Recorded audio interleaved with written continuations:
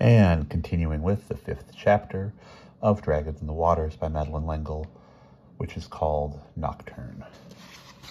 Simon undressed and brushed his teeth and drank a glass of ice water from one of the 2 thermoses which Geraldo filled morning and night. Cousin Forsyth had yet to come to bed.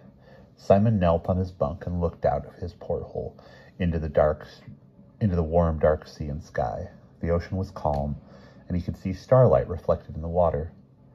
They would be at Port of Dragons too soon for comfort, and Polly and Charles would be leaving, and he was homesick for them in advance, which in turn made him homesick for Aunt Leonis, for his small cupboard of a room and a wind stirring the Spanish moss in the live oaks, for old Boz, and for the dragon, who was a vegetarian and ate only Spanish moss. He sighed, pressing his cheek against the porthole frame and looking out to the horizon where sky and water mingled. The light breeze was wet and salty. He thought of being on the Orion without Polly and Charles, and unaccountably shivered. "Am I moaning and groaning again?" he asked himself, shook himself, and then sang softly, "I met her in Venezuela, with a basket on her head.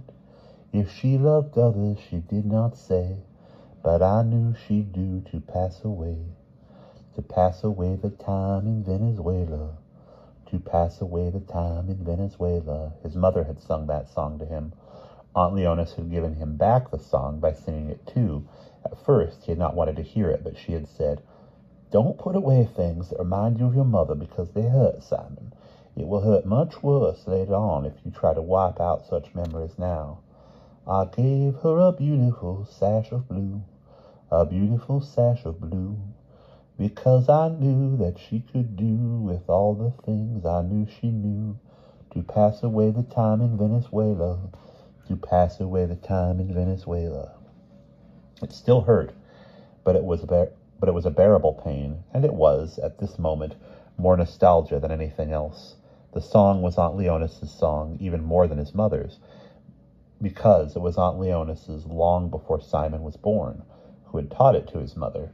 He lay down on his bunk on top of the sheet. Cousin Forsyth still did not come, and he felt it would be discourteous to turn out the overhead light, let Cousin Forsyth fumble in the dark. It was hot, almost as hot as the summer at Faro. A sadness surrounded him like the breeze, a sadness which had nothing to do with reason. He thought of going to Polly's cabin and knocking and asking if he could come in and talk for a few minutes, but she had said she wanted to finish the book. Nevertheless, he stood up and pulled on his warm seersucker bathrobe. He left the cabin and went past the galley, through the foyer, and down the starboard passage. He paused at Polly's cabin. The door was open, and he could see the light through the flowered curtains, but somehow he hesitated to go in uninvited. He went on past Mr. Theo's cabin, out onto the back deck, and up the steps to the upper deck. Here he stood between the rail and one of the lifeboats. He remembered the captain's warning and stepped back slightly, but the sea was calm and was moving with very little roll, and as long as he kept one hand lightly on the rail, he would be perfectly safe. The old song kept going around in his head. "When the moon was out at sea, when the moon was out at sea, and she was taking leave of me, I said, cheer up, there'll always be sailors ashore in Venezuela, sailors ashore in Venezuela." The melody was minor and haunting and reminded him not of Venezuela, which he still had never seen, but of South Carolina. All those generations ago, the land around Faro reminded Quentin Fair of Venezuela. And perhaps Simon would feel a flash of recognition when he stepped on Venezuelan soil, but now he imagined only a small, comfortable shack protected by oak trees hung with moss. He looked up into the sky, and the stars were so close and warm he could almost feel their flame. The stars at home were clear too, because they were not near any city lights. He moved within himself back in time, as he and Aunt Leonis had so often done before, now standing on the Orion, on the way from one world to another. He remembered the first days after his mother's death, days he had not thought of since the first year. But his pre-breakfast conversation with Mr. Theo had for no explainable reason brought it all back. Neither Mr. Theo nor Aunt Leonis would want him to moan and groan, but he didn't intend to. But when a memory flickered at the corners of his mind, he had learned it was best to bring it out into the open, and rather than making him sorry for himself, it helped him get rid of self-pity. The time of his mother's dying had been a time of limbo. It was not until they left the cemetery that he realized completely that both his parents were dead, and that he was starting an entirely new life with Aunt Leonis. After the numbness of shock had worn off, a strange irritation had set in. It was worse than moaning and groaning. The smallest trifle sent him into a rage. Soap slipped out of his fingers onto the floor. His socks wouldn't go on straight. Aunt Leonis overcooked the rice. He was furious with the soap, the sock, the rice, furious with Aunt Leonis. She remained patient and unperturbed. The humid South Carolina heat thickened and deepened, and although he was used to heat, and it had never bothered him before now, it added to his anger. There's no use going to bed. It's too hot. My head's as wet as though I've been swimming. Aunt Leonis looked at him quietly over her half-moon spectacles, put down her knitting. She was making him a sweater. Let's go for a walk. If there's any breeze around, we'll find it. But no breath of air was moving. The night shadows seemed a deepening of the heat. The stars were blurred. The Spanish moss hung limp and motionless from the trees. The old woman and the boy moved under the thick shade until they had left the trees and stood under the wet stars. Look at them, Aunt Leonis pointed skyward. They're all suns, sun after sun, and galaxy after galaxy, beyond our seeing, beyond our wildest conceiving. Many thousands of those suns must have planets, and it's surely arrogant of us to think of our Earth as being the only planet in creation with life on it. Look at the sky, Simon. It's riddled with creation. How does God keep track of it all? Maybe he doesn't, Simon had said. You're thinking perhaps that he didn't keep very good track of your mother and father? Simon made no answer. Aunt Leonis continued to look up at the stars. I don't know about you, Simon, but I get very angry with God for not ordering things as I would like them ordered, and I'm very angry with your parents for dying young. It is extremely unfair to you. They didn't do it on purpose, Simon defended hotly. They didn't mean to die. They didn't want to die. He was so deep in reliving the events of that evening that he did not sense the dark presence moving slowly toward him. He heard only the old woman's voice. I'm aware of that, but it doesn't keep me from being angry, nor you. You've been angry all week, Simon, but you're taking it out on the wrong things. It's better to take it out on God. He can cope with all our angers. That's one thing my long span of chronology has taught me. If I take all my anger, if I take all my bitterness over the unfairness of this mortal life, I can throw it all to God. He can take it all and transform it into love before he gives it back to me. Simon dug his hands into his pockets. If he has all of these galaxies and all these stars and all these planets, I wouldn't think he'd have much time left over for people. The dark figure moved slowly, silently closer to Simon. Unaware, Simon continued to look out to sea. He heard Aunt Leonis, her voice as clear in his memory's ear as though she were present.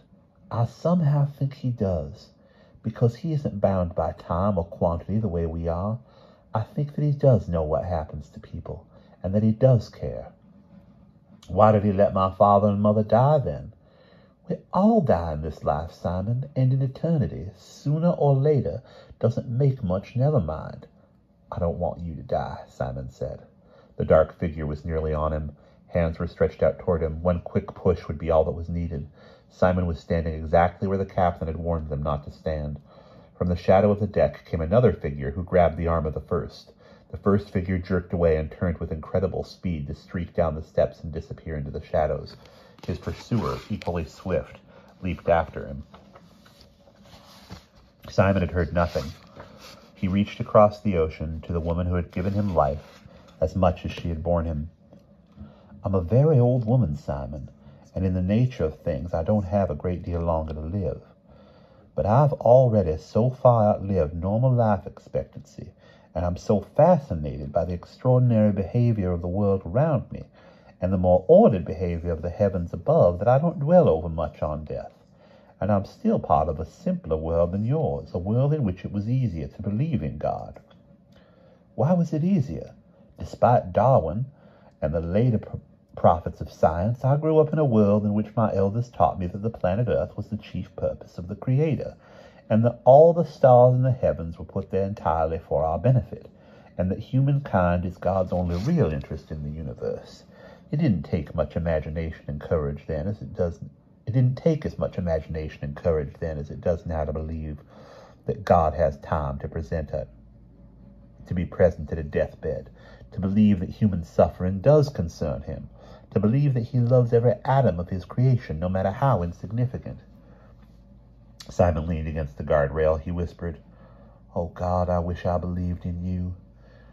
So even at a distance, the old woman's influence worked on him.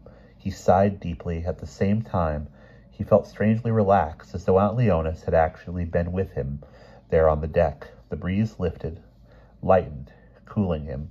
He was ready to go back to the cabin. He felt no need whatsoever for any more moaning and groaning. Polly lay propped up on the pillows of her bunk. She liked the tidiness and snugness of her little cabin. It gave her a sense of protection and peace. She was finishing the last few pages of Wuthering Heights, and it was good to be in a warm place while she was feeling the chill wilderness of Emily Bronte's Yorkshire. The O'Keefe rhythmic knock sounded on her doorframe. "Come in, Charles," she called, and he pushed through the curtains.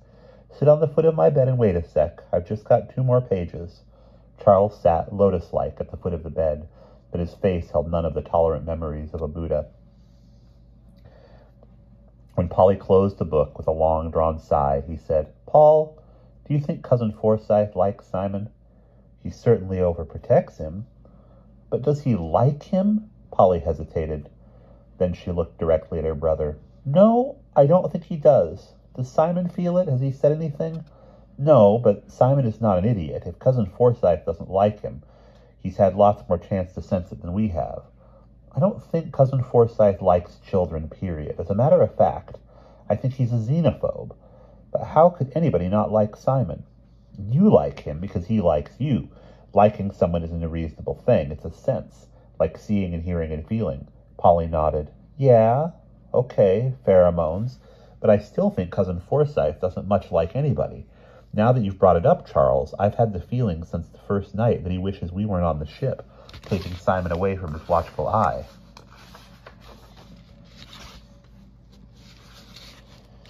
"You'd think he'd be grateful to us for getting Simon out of his way." "He isn't." "I know he isn't. What I want to know is why."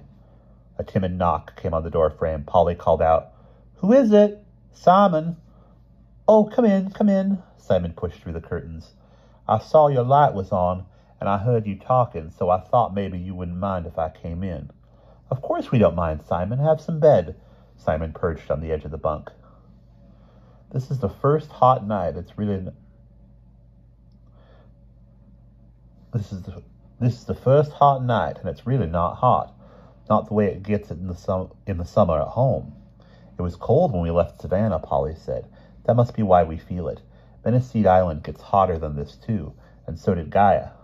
Charles asked, "Simon, is anything wrong?" Simon looked down at his bare feet. Cousin Forsyth would not approve and said, "Nothing wrong. I was just going back into the past." Polly put her hand lightly on Simon's knee.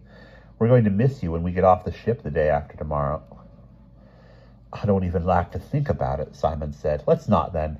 Let's just remember we have all day tomorrow to be together. Hey, Simon, do you like your Cousin Forsyth?" Simon did not answer. "I probably shouldn't have asked." "Oh, that's okay. I didn't answer because I don't really know. He keeps telling me that I'm like a son to him and how happy he is that we can be together, but I don't think of him as a father or even an uncle-y sort of person.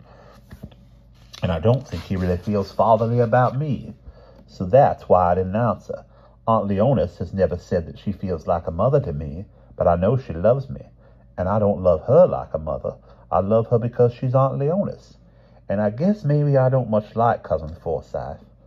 I feel that I ought to, but there's something I don't know. But I don't think I like him. There," Charles said, changing the subject in his own calm way. "Speaking of special dreams, I had one last night." Simon turned and looked at him. "It was a good one," Charles said reassuringly. It was one of those brilliant pictures with all the colors more alive than they are when we just see them with the awake eye. I think it must have been Dragon Lake. I'm going to check it out with Dr. Eisenstein sometime. I was looking at a great, beautiful lake with small grass-roofed cabins up on stilts out in the water, and a forest behind, and I saw a dugout canoe with 2 people in it. One was an Indian, a girl with huge velvet eyes and delicate features, and skin that lovely rosy bronze color. The other was a young man, not an Indian. In fact, he looked very much like you, Simon, except that he had dark hair and he was grown up. When I woke up, I thought, that was Quentin Fair. It was a beautiful picture, just one lovely flash, and then I woke up. It couldn't have been Quentin Fair, Simon said. Why not? Polly asked. After all, he was in Venezuela for a long time. He could perfectly well have gone to Dragon Lake at least once. But Simon shook his head stubbornly. There is a theory, Charles said dreamily, that somewhere in our universe every possibility is being played out. I'm not sure that's a comforting thought, Polly said. At that moment there came a knock, and Dr. O'Keefe came through the curtains. Here you are, Simon. Your cousin Forsyth is worried about you. I'm sorry, Dr. O'Keefe. I was hot, and I went up on deck for a few minutes, and when I came down, I saw that Polly had her light on. That's quite all right, Simon, but maybe you should have told him. He wasn't in the cabin, sir, or I would have. Dr. O'Keefe looked at his watch. It's nearly midnight. Did you 3 know that? Heavens, no, Daddy. Go to bed, Charles. Good night, Simon. Charles untwined his legs. I've been thrown out of better places than this. Come on, Simon. Dr. O'Keefe and the 2 boys left. Polly lay back on her pillows for a few minutes relaxing, thinking. Then she turned out the light. Cousin Forsyth was holding out his pocket watch when Simon came into the cabin. The boy let the scolding side of him off. The boy let the scolding slide off him, murmured courteous apologies, got into his bunk, and turned off the light. But somehow, Cousin Forsyth had turned the evening sour. And we'll pause there.